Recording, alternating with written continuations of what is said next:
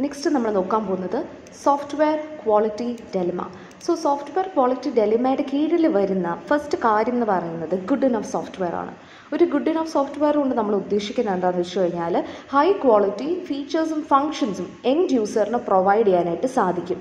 പക്ഷേ ഈ ഒരു ഫീച്ചേഴ്സ് സ്പെഷ്യലൈസ്ഡ് ഫീച്ചേഴ്സ് യൂസ് ചെയ്യുമ്പം അതിൻ്റെ കൂടുതൽ ബഗ്സ് വരും. അതായത് ഇപ്പം ഒരു എൻഡ് യൂസറിൻ്റെ പെർസ്പെക്റ്റീവ് നോക്കുകയാണെന്നുണ്ടെങ്കിൽ ഒരുപാട് ഫീച്ചേഴ്സ് ഉണ്ട്, പക്ഷേ ചിലപ്പം ഈ ഫീച്ചേഴ്സിൻ്റെ കൂട്ടത്തിൽ ചില ബഗ്സുകളും കൂടി വരുന്നതായിരിക്കും. അതാണ് ഗുഡ് ഇനഫ് സോഫ്റ്റ്വെയർ എന്ന് പറഞ്ഞാൽ. That is one of the ഡെലിമ. അതൊരു സിറ്റുവേഷനാണ്, ഒരു ഹാർഡ് സിറ്റുവേഷൻ ആണത്. Next is cost of quality. Cost of quality എന്ന് പറയുന്നത് നമ്മളുടെ ഈ ഒരു ക്വാളിറ്റി അഷ്വർ ചെയ്യാനായിട്ട്, അല്ലെങ്കിൽ ഈ ഒരു ക്വാളിറ്റി നമ്മളുടെ ഓരോ ആക്ടിവിറ്റീസിൽ പ്രൊവൈഡ് ചെയ്യുമ്പോഴത്തേനും അതിനനുസരിച്ച് കോസ്റ്റും കൂടും. സോ ഇപ്പം കോസ്റ്റ് ഞാൻ കുറയ്ക്കാൻ നോക്കിക്കഴിഞ്ഞു കഴിഞ്ഞാൽ അതുപോലെ ചില കേസസിൽ ക്വാളിറ്റിയും ലാക്ക് ചെയ്യുമായിരിക്കും. ഈ ഒരു കോസ്റ്റ് ഓഫ് ക്വാളിറ്റി എന്ന് പറയുന്നത് നമുക്ക് 3 കാര്യങ്ങളായിട്ട് ബന്ധപ്പെട്ട് എക്സ്പ്ലെയിൻ ചെയ്യാം. The first one is prevention cost. Prevention cost എന്ന് പറയുമ്പോഴത്തേനും management activities which is required for quality control and quality assurance. രണ്ടാമത്തേന്ന് പറയുമ്പോഴത്തേനും ടെക്നിക്കൽ ആക്ടിവിറ്റീസ്, ഇപ്പം നമ്മളുടെ ഡിസൈൻ മോഡൽ അല്ലെങ്കിൽ റിക്വയർമെൻറ്റ്സിനെ ഡെവലപ്പ് ചെയ്യാനായിട്ട് വരുന്ന അതിനോട് റെസ്പെക്റ്റീവായിട്ട് നമ്മൾ ചെയ്യുന്ന ടെക്നിക്കൽ ആക്ടിവിറ്റീസിൻ്റെ കോസ്റ്റ്. മൂന്നാമത്തേത് ടെസ്റ്റ് പ്ലാനിങ് കോസ്റ്റ്. നാലാമത്തേത് ഈ ആക്ടിവിറ്റീസുമായിട്ട് സംബന്ധിക്കുന്ന ട്രെയിനിങ്ങിൻ്റെ കോസ്റ്റ്. ഇത്രയും പ്രിവെൻഷൻ കോസ്റ്റിൻ്റെ കീഴിലാണ് നമ്മൾ കാറ്റഗറൈസ് ചെയ്യുന്നത്. അടുത്തത് അപ്രൈസൽ കോസ്റ്റ്. അപ്രൈസൽ കോസ്റ്റിനകത്ത് വരുന്നത് like it includes the activities to gain the insight in to product condition the first time through each process. അതിൻ്റെ കുറച്ച് എക്സാമ്പിൾസ് എന്ന് പറയുന്നത് ടെക്നിക്കൽ റിവ്യൂസ് നമ്മൾ കണ്ടക്ട് ചെയ്യും. അതായത് ഇപ്പം ഞാൻ ആദ്യമായിട്ട് എൻ്റെ ഒരു സോഫ്റ്റ്വെയർ പ്രൊഡക്റ്റ് ചെയ്യുവാണെന്നുണ്ടെങ്കിൽ അതിനോട് റെസ്പെക്റ്റീവായിട്ട് വരുന്ന ടെക്നിക്കൽ കോസ്റ്റ്, ടെക്നിക്കൽ റിവ്യൂവിൻ്റെ കോസ്റ്റ്.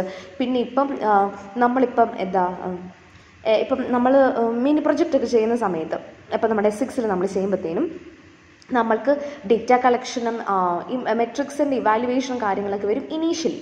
അതായത് ഇപ്പോൾ നമ്മളൊരു പുതിയൊരു സംഭവം ഉണ്ടാക്കുവാണല്ലോ, അപ്പോൾ എക്സിസ്റ്റിംഗ് അതിൻ്റെ ഡേറ്റ ചിലപ്പോൾ കാണത്തില്ല. അപ്പം അതും അപ്രൈസൽ കോസ്റ്റിൽ വരുന്നതാണ്. പിന്നെ വരുന്നത് കോഡ് ടെസ്റ്റ് ചെയ്യുന്നതിനും ഡീബഗ് ചെയ്യുന്നതിനുമുള്ള, കോഡെന്നല്ല പ്രൊഡക്റ്റിനെ ടെസ്റ്റ് ചെയ്യാനും ഡീബഗ് ചെയ്യാനുമായിട്ടുള്ള കോസ്റ്റ്. ഫെയിലിയർ കോസ്റ്റ് എന്ന് പറയുന്നതാണ് അടുത്ത കാറ്റഗറി. ഫെയിലിയർ കോസ്റ്റ് എന്ന് പറയുമ്പോഴത്തേനും ബേസിക്കലി നമ്മൾ ഇപ്പം ഒരു പ്രൊഡക്റ്റിനെ ഇപ്പോൾ കസ്റ്റമേഴ്സിൻ്റെ അടുത്ത് എത്തുന്നതിന് മുൻപും എത്തിക്കഴിഞ്ഞിട്ടുമുള്ള ഫെയിലിയേഴ്സ് അക്കർ ചെയ്യാണ്ടിരിക്കാൻ വേണ്ടിയിട്ടുള്ളതാണ് ഫെയിലിയർ കോസ്റ്റ് എന്ന് പറയുന്നത്. ഇൻറ്റേർണൽ ഫെയിലിയറും എക്സ്റ്റേണൽ ഫെയിലിയറുമായിട്ട് നമുക്കതിനെ ഡിവൈഡ് ചെയ്യാം. അതിൻ്റെ കൂട്ടത്തിൽ risk, negligence and liability, quality and security, ഈ 3 കാര്യങ്ങളും വരും. റിസ്ക് എന്ന് പറയുമ്പോൾ നിങ്ങൾക്കറിയാം, നിങ്ങളുടെ ഈ ഒരു പ്രൊഡക്റ്റിനെ ത്രെറ്റ് ചെയ്യാനായിട്ട് ഇപ്പം അതിൻ്റെ ഫങ്ഷനാലിറ്റീനെ എഫക്റ്റ് ചെയ്യാനോ അല്ലെങ്കിൽ അതിൻ്റെ അതിൻ്റെ എഫിഷ്യൻസി കുറയ്ക്കാനോ ഒക്കെ ആയിട്ട് റിസ്കുകൾ ശ്രമിക്കാം. അപ്പം അതും സോഫ്റ്റ്വെയർ ക്വാളിറ്റി ഒരു ഡെലിമയായിരിക്കും. അത് കഴിഞ്ഞിട്ട് അതുപോലെ തന്നെ വരുന്നതാണ് നെഗ്ലിജൻസ് ആൻഡ് ലയബിലിറ്റി. പിന്നെ നെഗ്ലിജൻസ് ആൻഡ് ലയബിലിറ്റി എന്ന് പറയുമ്പോഴത്തേനും നിങ്ങൾക്കറിയാം, നമ്മളുടെ ഒരു സോഫ്റ്റ്വെയറിന് നമുക്കിപ്പോൾ ഈ ഒരു ഇഷ്യൂ ഉണ്ടെന്നുള്ളതറിയാം. ഈ ഒരു ഇഷ്യൂ നിങ്ങൾ സോൾവ് ചെയ്യുന്നതിന് പകരം അതിനെ അങ്ങ് നെഗ്ലക്റ്റ് ചെയ്യുവാണെന്നുണ്ടെങ്കിലും അത് എന്ന് പറയുന്നത് നിങ്ങൾക്ക് ഒരു ലേറ്ററായിട്ട് ആ ഒരു ക്വാളിറ്റിയിൽ ഒരു ഇഷ്യൂ ആയിട്ട് അത് നിൽക്കും. ക്വാളിറ്റി ആൻഡ് സെക്യൂരിറ്റി നമുക്കറിയാം, പല യൂസേഴ്സാണ് ഈ ഒരു നമ്മളുടെ ഈ ഒരു സോഫ്റ്റ്വെയർ പ്രൊഡക്റ്റിനെ യൂസ് ചെയ്യുന്നത്. സോ അവർക്ക് ഒരു രീതിക്കുള്ള ബുദ്ധിമുട്ടും വരാത്തക്ക രീതിയിൽ സെക്യൂരിറ്റിയുടെ കാര്യത്തിലും ക്വാളിറ്റിയുടെ കാര്യത്തിലും ഒരു രീതിയിലുള്ള ബുദ്ധിമുട്ടും വരാണ്ട് നോക്കേണ്ടത് നമ്മളുടെ ഉത്തരവാദിത്തമാണ്. സോഫ്റ്റ്വെയർ ക്വാളിറ്റിയുടെ എന്തൊക്കെയാണ് പ്രോബ്ലംസ് എന്നുള്ളത് നമ്മൾ ഡിസ്കസ് ചെയ്തു. ഇനി ഈ സോഫ്റ്റ്വെയർ ക്വാളിറ്റി എങ്ങനെ നമുക്ക് അച്ചീവ് ചെയ്യാൻ പറ്റും? സോഫ്റ്റ്വെയർ ക്വാളിറ്റി എന്ന് പറയുമ്പോഴത്തേനും ജസ്റ്റ് നമുക്ക് ഇത് ക്വാളിറ്റി ഉണ്ടാക്കട്ടെ എന്ന് പറയുമ്പോഴത്തേനും വരുന്ന സംഭവമല്ല. അത് നമ്മൾ നല്ല രീതിക്കുള്ള പ്രൊജക്റ്റ് മാനേജ്മെൻറ്റും എൻജിനീയറിംഗ് പ്രാക്ടീസസും ഫോളോ ചെയ്തിട്ട് വരുന്ന ഒരു സംഭവമാണ്. അതുകൊണ്ട് തന്നെ ഈ ഒരു അച്ചീവിങ് സോഫ്റ്റ്വെയർ ക്വാളിറ്റീനെ നമുക്ക് 4 ആയിട്ട് ഡിവൈഡ് ചെയ്യാം. 4 ആക്ടിവിറ്റീസ് ആയിട്ട് നമുക്ക് ഡിവൈഡ് ചെയ്യാം. ആദ്യത്തേന്ന് പറയുന്നത് software engineering methods. Software engineering methods എന്ന് പറയുമ്പോൾ നമുക്കറിയാം, ഒരു പ്രോബ്ലത്തിനുള്ള സൊല്യൂഷൻ ആയിരിക്കും നമ്മൾ ഉണ്ടാക്കുന്നത്. ഉറപ്പായിട്ടും നമ്മുടെ സോഫ്റ്റ്വെയർ പ്രോഡക്റ്റ് എന്ന് പറയുന്നത് ഒരു പ്രോബ്ലത്തിൻ്റെ സൊല്യൂഷൻ ആയിരിക്കും. സോ ആ ഒരു പ്രോബ്ലത്തിനെ അണ്ടർസ്റ്റാൻഡ് ചെയ്ത് ആ ഒരു പ്രോബ്ലത്തിനെ സോൾവ് ചെയ്യത്തക്ക രീതിയിലുള്ള മെത്തേഡ്സ് ഫോളോ ചെയ്യുക. ലെറ്റ് ഇറ്റ് ബി ഡിസൈനിങ്, അല്ലാന്നുണ്ടെങ്കിൽ ഫീച്ചേഴ്സിനെയും ഫങ്ഷൻസിനെയും ഡിഫൈൻ ചെയ്യുന്നതായിക്കോട്ടെ, ഡൈമെൻഷൻസും ഫാക്ടേഴ്സും ഒക്കെ ആയിക്കോട്ടെ. ഈ കാര്യങ്ങളൊക്കെ നമ്മൾ പക്ക ഒരു പ്രൊഫഷണൽ രീതിക്ക് അല്ലെങ്കിൽ കറക്റ്റ് മെത്തേഡ്സ് ആയിട്ട് ഫോളോ ചെയ്യുകയാണെന്നുണ്ടെങ്കിൽ ക്വാളിറ്റിയിൽ ഒരു രീതിയിലുള്ള ഇഷ്യൂസും വരാനുള്ള ചാൻസസ് ഇല്ല.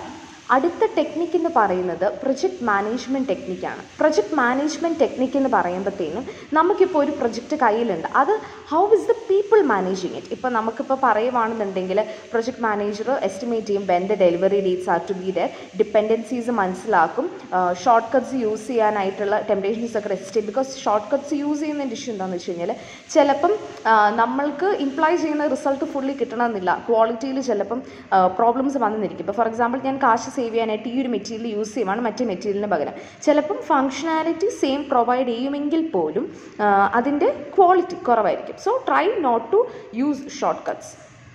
അത് കഴിഞ്ഞ് വരുന്നത് റിസ്ക് പ്ലാനിങ്. റിസ്ക് പ്ലാനിങ് എന്ന് പറയുന്നത് നമ്മളുടെ സോഫ്റ്റ്വെയർ ക്വാളിറ്റീനെ അച്ചീവ് ചെയ്യാനായിട്ടുള്ള one of the most important സ്റ്റെപ്സാണ്. നമ്മൾ ആ മെയിലിൽ പറഞ്ഞു റിസ്ക് എന്ന് പറയുന്നത് ഒരു പ്രോബ്ലം ആണെന്നുള്ളത് പറഞ്ഞു.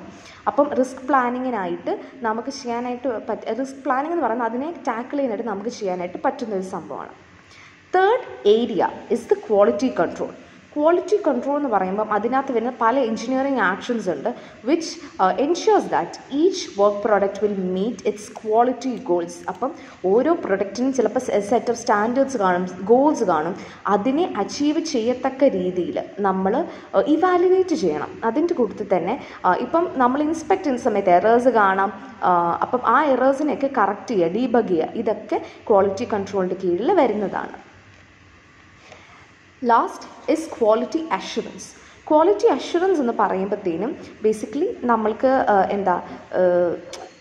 നമ്മളിവിടെ നോക്കുന്നത് ഇൻഫ്രാസ്ട്രക്ചറാണ്. ഇൻഫ്രാസ്ട്രക്ചർ എന്ന് പറയുന്നത് which supports all of these three. നമ്മളുടെ മേളിൽ വരുന്ന ഈ മൂന്നെണ്ണത്തിനെയും താങ്ങി നിർത്തുന്ന ഒരു ഇൻഫ്രാസ്ട്രക്ചറാണ് ക്വാളിറ്റി അഷുറൻസ് എന്ന് പറയുന്നത്.